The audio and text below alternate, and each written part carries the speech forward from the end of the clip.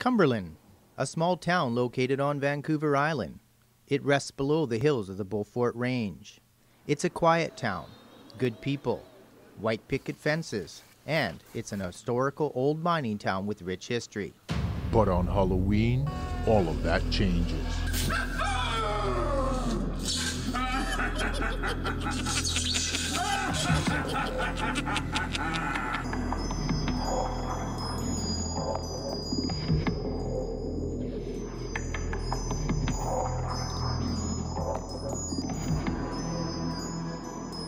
Part of this transformation for Halloween is due to the hard work of Rod and Irene Robertson of Cumberland.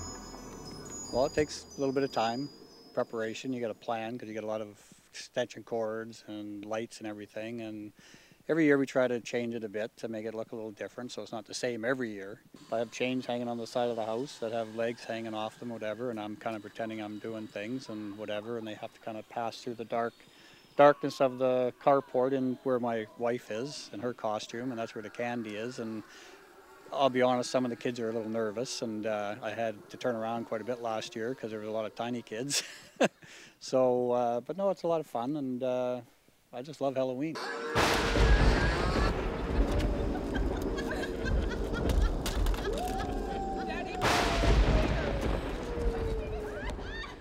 For Halloween, the fun part will always be there. But sometimes it's the lasting memories.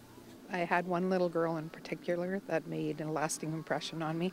Just a little tiny little thing, and she was dressed like a lion, and she had a heart like a lion. She just strut right down. She wasn't afraid of anything, you know, and some kids are like that, and other kids are a little bit leery, and once they see that it's Halloween and it's just for fun, and the parents explain that to them, and they're okay with it.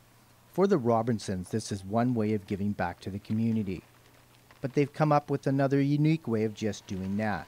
And for them, where there's a will, there's a way.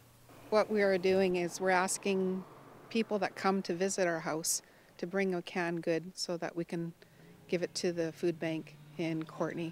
We probably have over 200-300 kids, and that would make a big difference for the food bank, especially at this time of year. For Shaw TV, I'm Barry Bailey. Have a safe Halloween.